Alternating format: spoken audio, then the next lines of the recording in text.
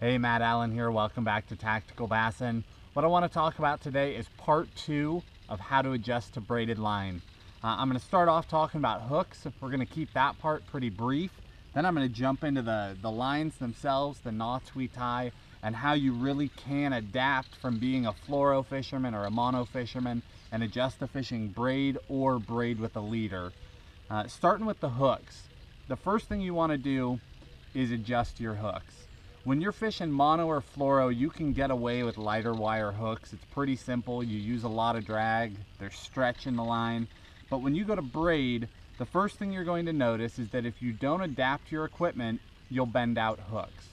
So the way to adjust is very simple. Each company, your major companies, Gamakatsu, Owner, some of the others, they've all made hooks for braided line or super line. This is the Gamakatsu.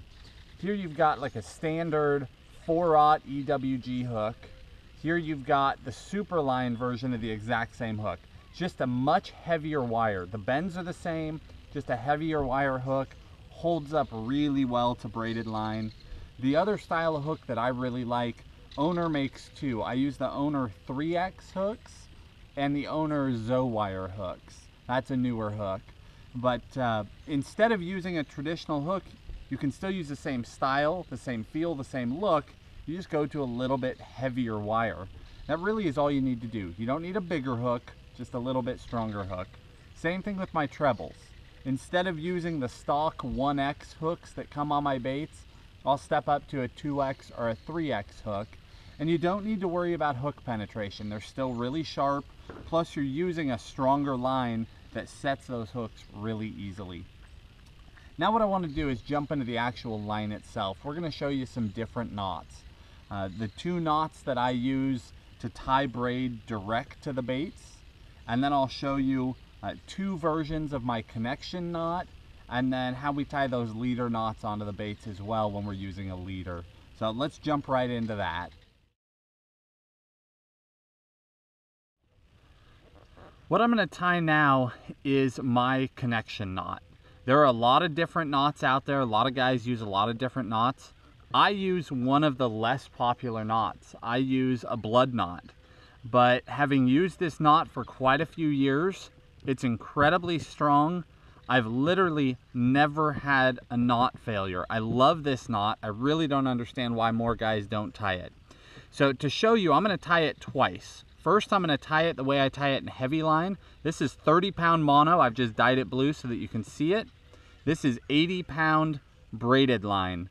This particular line is P line, but it's just a really, really rough, heavy braided line.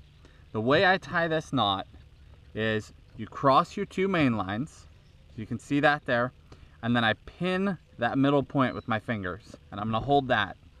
What we're going to do is the lines are going to wrap away from each other. So this one is going to come 9 loops down the braid. Excuse me, down the mono. So there's 3, 4, 5, 6, 7, 8, and 9. And then it's going to cross back at my middle point. Then I'm going to pin all of that. Now my mono is going to go 9 loops down my braid the opposite direction. 1, 2, 3, 4, 5, 6, 7, 8, and 9. And then you can see back at that middle point, it's going to cross back through that same hole. If it's tied correctly, you'll see 9 loops on each side, crisscrossing from opposite directions back through the middle. Now you normally get that line wet, then you get a good hold of your two lines and just draw it tight.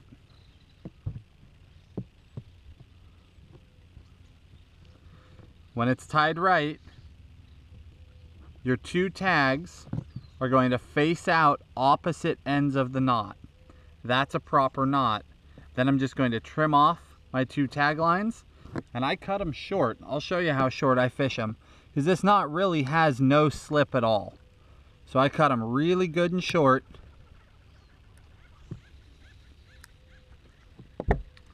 And that is my finished knot right there. 9 loops each direction. That's how you tie these really, really heavy lines together. Now I'm going to show you how I tie the same knot in really light line. This is a 15-pound Power Pro braid. I've stained it red again just so you can see it. This is a 6-pound fluorocarbon. Now I still tie a blood knot, I just tie it with a different number of loops. A lot of people complain when you get into these really light lines that the knots slip and fail. The reason why I use this knot is if you've got a good knot tied, it will hold. And if it's not a good knot, you know right away. As soon as you go to tension it, it will fail. If it tightens up and binds, that knot is solid. So it's going to be really hard for you to see these light lines, but I'm going to go ahead and tie it fairly quickly, and then I can show you the finished product. So crisscross in the middle. On my braid, this time I'm going to go 11 turns. 3, 4, 5, 6, 7, 8, 9, 10, and 11. Back across my middle point. Pin that line. On my fluoro, I'm only going to go 7. 1, 2, 3, 4, 5, 6, 7. Cross back at that middle point. So you can see it there. They're going opposite directions, crossing back at the midpoint. Now this time I'm going to wet the knot. And then when I draw this up tight, you'll know right away it either holds or not. There it goes. Nice tight connection. That is a solid knot. We're tying 15-pound braid to 6-pound fluoro, incredibly light lines. That knot will hold. I can pull and pull and pull on that knot. It's not going to fail. Cut those tag ends really short and you're solid. So the big difference when I'm in my heavy lines, I go 9 loops each direction. When I tie in these light lines, 11 loops on the braid, 7 loops on the fluoro or mono, and that knot's gonna hold for you.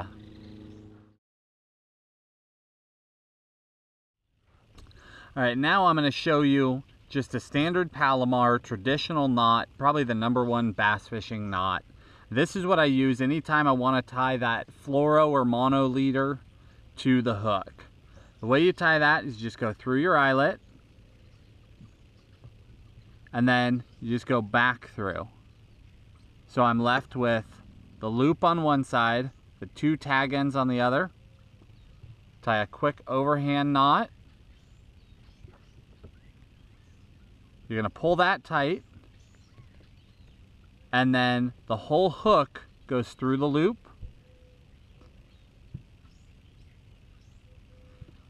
And then you just draw it tight. Be mindful that your tag and your main line are coming out the same side of that loop. You don't want them coming out of opposite sides. If you do that, if this was coming out this other side, you'd be tying a slip knot. So make sure they both come out the same side of that loop, and then just snug it up. And that's a Palomar, the traditional knot that I tie for most of my fluoro and mono fishing when I've got that leader on. I'm going to show you the one other knot that I use. That's the San Diego Jam. And that's another very simple knot. It's a very strong knot. It was designed to be used with very heavy monos or fluoros traditionally, but I found that it ties extremely well all the way down to about 8-pound test. The way you tie that is you go through the eye, and then what we're going to do is we're going to come back up our line so they're parallel, and then we're going to double back down and start looping. Now it's going to be hard for you to see the way that I tie it, but I throw a loop around my pinky, and that's what I use to hold it to maintain the loop at the top, and you'll see that at the end. So my line goes through, I throw it around my pinky, and then I'm going to come down 7 turns down both lines. 1, 2, 3, 4, 5, 6, and 7. We go through this loop that we have at the bottom, then through that loop I'm still holding with my pinky. Now the trick to a good San Diego Jam is to twist it as you cinch it up.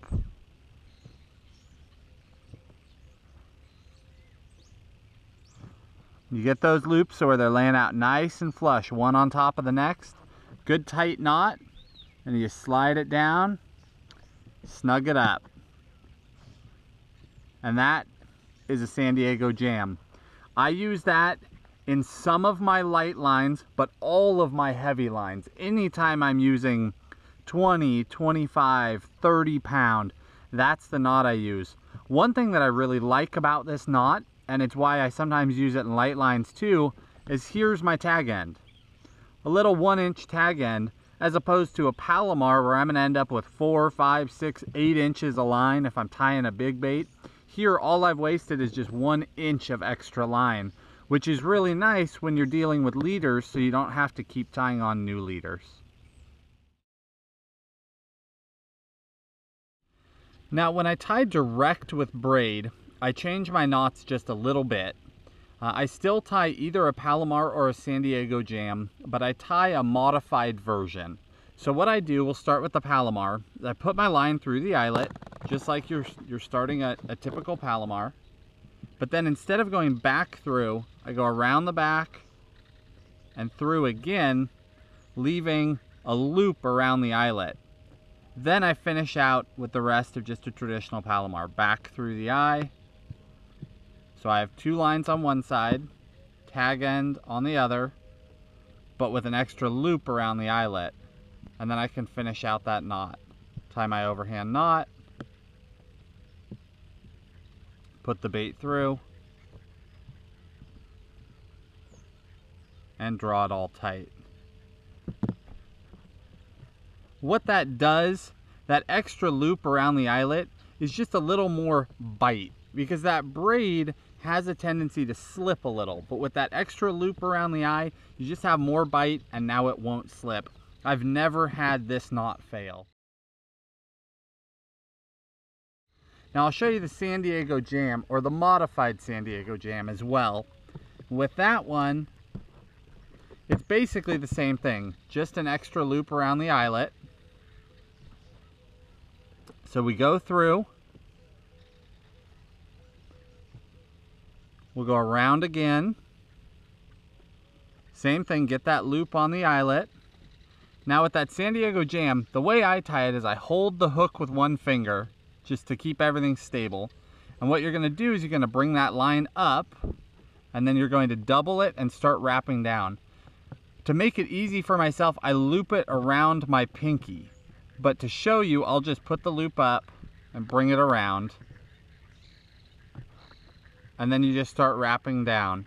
1, 2, 3, 4, 5, 6, and 7. You go through that loop down here at the bottom, and then back through that loop up at the top. So really it's no different than the standard San Diego jam. Draw it tight, nice tight knot, and then slide it down. The only difference is that extra loop around the eyelet. There's your finished knot, and that knot is strong. Holds extremely well in braided line. I hope these tips help you guys out.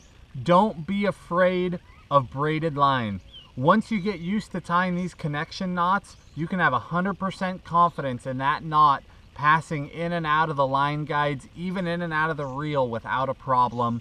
I know that's the #1 fear that guys have, but those knots that I just showed you, those are what we're fishing day in and day out. We're fishing out here in just heavy cover, really strong fish, big fish, and we are not having failures.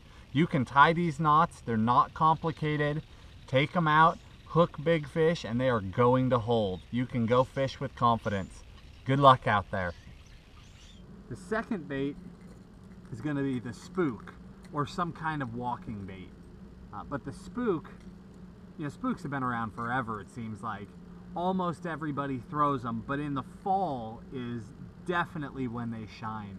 The bait fish start getting pushed up, especially when they get into the shallow.